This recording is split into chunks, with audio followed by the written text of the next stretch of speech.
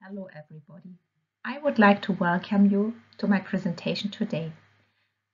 I will talk about TASTE, which is a tariff analytical and simulation tool for economists. This tool was developed many years ago by Mark Horridge and David Laborde. And today I'm presenting data updates and applications of this program. The work I'm presenting today was done by Mark Horridge and Dean Mustakinov and myself. Why do we need additional programs to aggregate tariffs? At the HS 6-digit tariff line level of the harmonized system, we have 219 million data. For example, for butter with a fat content not exceeding 85%, we have a tariff line which is called 040510. And for this specific tariff line, we have a specific tariff. On the model level, we have product aggregates like agricultural primary products, agricultural processed products, other primary sectors or manufacturers, which are aggregated to the model level.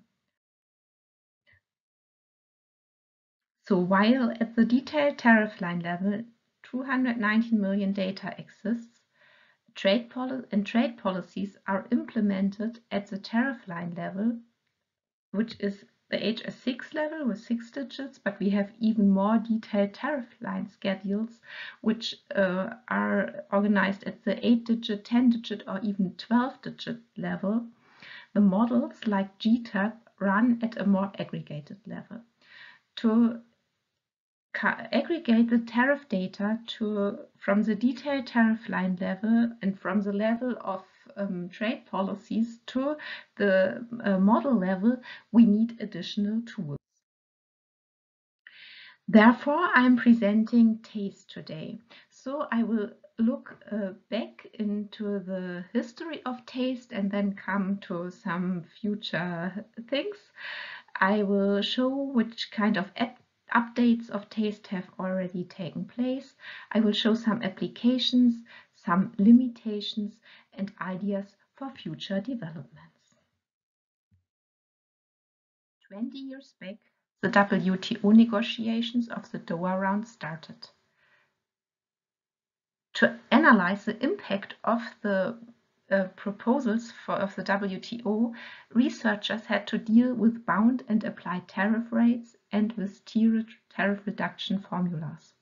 So between bound and applied tariff rates, there was a difference. The bound tariff rates was a tariff which was negotiated in the WTO negotiations, and the applied tariff was a bilateral tariff which is actually applied between two countries. The tiered tariff reduction formula implies that high tariffs are cut more than low tariffs. So to address both of these issues, there was a need to make the tariff cuts in the database or not at the model level. Additionally, in the database, we had 8 to 11 gigabytes of data, and these data at that time were not harmonized. So they need to convert it into ad valorem equivalents. They were in the initial tables, they are in, for example, in tons or in kilogram or in percentage of alcohol, and everything needs to be converted into percentage tariff rates to make them comparable. And these tariff data are also too large to load them into Excel or into a text editor. So additional programs are needed. A lot of institutions built their own programs to process the data. And one run of these additional programs took several hours. 15 years back, we analyzed the WTO negotiations with the help of the statistical software SAS. We built a tariff database at the HS 6-digit tariff line level and aggregated this tariff database to the model level of the GTAP model. So we got new base data at the model level. And then we implemented the WTO scenarios starting in the database at the HS 6-digit tariff line level, implemented tariff cuts, and aggregated the reduced tariff rates to the model level.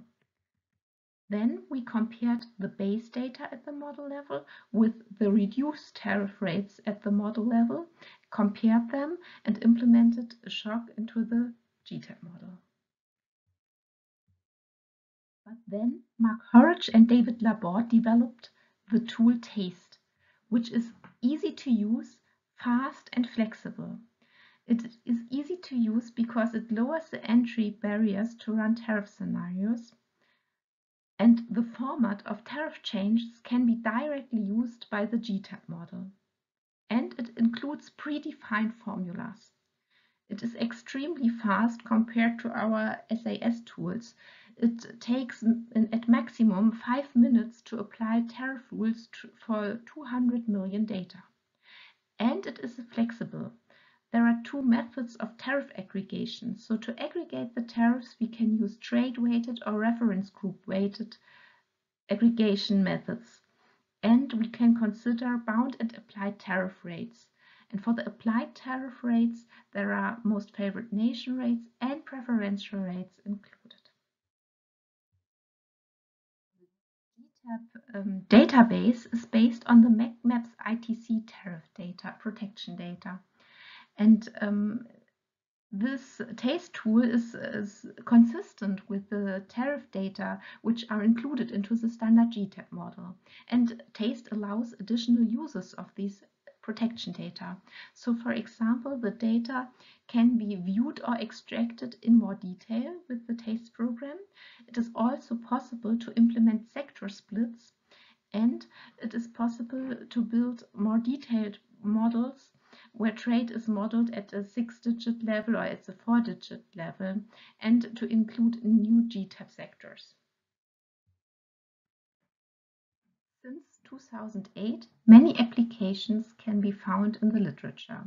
So Taste has been initially used to analyze the impacts of the WTO negotiations. But now Taste is mainly used for regional trade agreements. So we can find studies about TPP, about the CETA, the Canada-EU trade agreement, about TTIP, the African ACP agreement, the Japan-EU agreement, or the ECOWAS agreement. And we can also find studies about cumulative effects of free trade agreements. Taste has been used for studies on the EU enlargement with Croatia. It has been used for Brexit scenarios and also for the implications of trade wars. And there are also some applications where partial and general equilibrium models are linked, and it has been used for sector splits. To use a Taste, it is necessary to update the data regularly.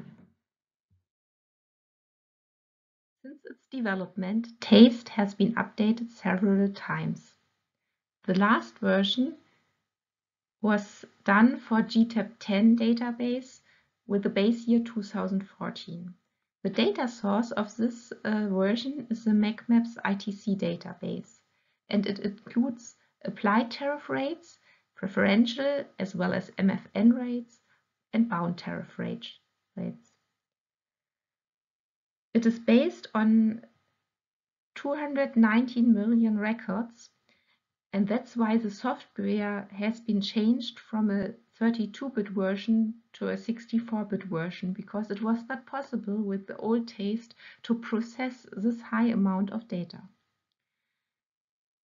In total, we have 4,205 HS categories, which can be aggregated to 65 GTAP sectors according to the GTAP 10 database, and we have 239 countries in that version, which can be aggregated to 141 GTAP regions. To update Taste and create a new version, a lot of steps need to be done. First of all, the MacMap database needs to be included.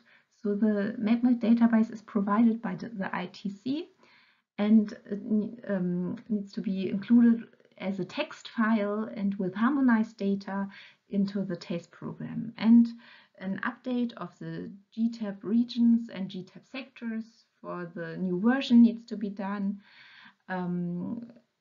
The HS6 and HS4 sector classification need to be changed, and also the original regions need to be adapted. So there needs to be also some classifications for WTO members and non-WTO members, developing and developed countries.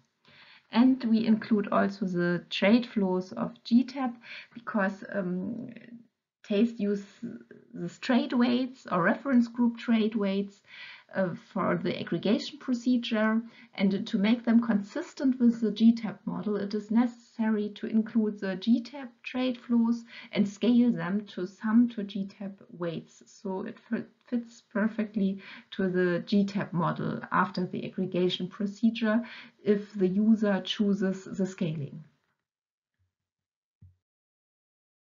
On the following slides, I will show two applications of the TASTE program. The first example is about the trade conflict between China and the USA. On this graph, you can see the import tariffs between China and the USA for selected agricultural products. The gray bars show the initial applied tariff rates before the trade conflict for China and for the US. And you can see that for the US, the tariff protection structure is in the initial situation lower than in China, except for sugar. After several tariff increases, and also for agricultural products, the following picture can be shown. So for China, they increased tariffs, especially for oilseeds. So this was the soybeans, which were highly addressed also in the media, but also for other products, tariffs were increased. So, and for the US, you can see there are several tariff increases for different products. And even in this example, the tariff increases were decided on the detailed tariff line level. So we can just include the new tariff schedules of the EU and the US into our TASTE program and aggregate them to the level of the product groups like wheat, cereals, vegetable fruits, oilseeds, and so on. The second example is the Thünen baseline. In our baseline, which we use for our modeling, we include all trade agreements of the EU that were already decided and will be phased in over the next years. So we look into the tariff schedules and include all the tariff rates which will be reduced within the next years. So, and you can see from these different lines that in some trade agreements, tariffs will be reduced really in the beginning of the agreements, and in some agreements it's more in the end of this agreement. And so to take into account all these different reduction structures, we include that on the tariff line level into our modeling framework. And then we can aggregate that with the help of our TASTE program to the model level. For example, if we just look into one specific agreement, this is the agreement between Japan and the EU. Here you can see the initial tariff rates for animal products. And this is a black bar here, and you can see that it is 36%, the aggregated tariff for animal products. And then if we look into the tariff reduction schedules and implement all the different tariff cuts into our TASTE program, we can see that the tariffs decrease every year until the end of the agreement, the implementation period of the agreement. So this will be 2039. And you can also see that there's a difference between the products which are in terms of ad valorem tariffs, and there are also a lot of quotas included into the agreement between Japan and the EU. And we developed an additional tool to take into account the tariff rate quotas, which will be increased every year during the agreement. So you can see that the light green bar, or the part of the bar which is light green, is the part which is the protection level that comes due to tariff rate quotas. There are many things that you can do with the TASTE program, but there are also some limitations. So for example, it is not possible to do analysis below the HS6 digit tariff line level. This is not possible, and sometimes the tariff schedules are concluded at the 8 or 10 or 12 digit tariff line level, so you have to aggregate them before you can use it in the TASTE program. There's also no facility to create our own formulas. There is no automatic feature that allows tariff reductions that are phased in over time. So you have to run the program every year, and it is not possible to do it in a kind of dynamic setting. And there is no option to change tariff rate quotas or differentiate between specific and ad valorem tariffs. So for the tariff rate quotas that I presented here, we developed an additional MCP model and included the results into the TASTE program afterwards. So the limitations can be addressed by additional programs, which are more complex but also more flexible. We also have some ideas for future developments of TASTE. One idea is to integrate the tariff reduction schedules, which are available at the ITC website, and to include some scenario files for every user to have a kind of baseline for specific trade agreements. We also would like to integrate some non-tariff barriers or non-tariff measures. It would be nice to differentiate between specific and ad valorem components of tariffs. All the data are available and they are already included in an aggregated form into TASTE, but it would be nice to have them separate. And also to integrate options for tariff rate quotas. Here we have an ad valorem equivalent of the quotas that are already existing in the base data, but for future trade agreements we need to run some model behind to see how the fill rate will be used and to integrate in and out quota tariffs here.